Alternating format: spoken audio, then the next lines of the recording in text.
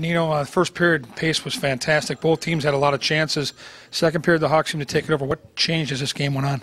I feel like in the second period we didn't come out the way we wanted to, and we lost too many one-on-one battles, and they kind of took our momentum away, and we found we couldn't get back into the game. And then in the third period we kind of found our legs again, but just the push was a little too late.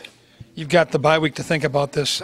And again, people are going to go away, they're going to relax, but how do you use this as motivation for when you come back? Because it's a regular season game, and there's still a lot to do before the playoffs start. Yeah, absolutely. I mean, always it's a little frustrating going into break the way we're going right now, but we know we've been playing some really good hockey in the past, and we know we want to keep doing what we're doing, and obviously we have to make sure we recharge our batteries and come back stronger. How nice is it right now that your power play is clicking so well? 8 power play goals in your last 6 games. That's certainly something that can pay dividends when you do get back from the bye.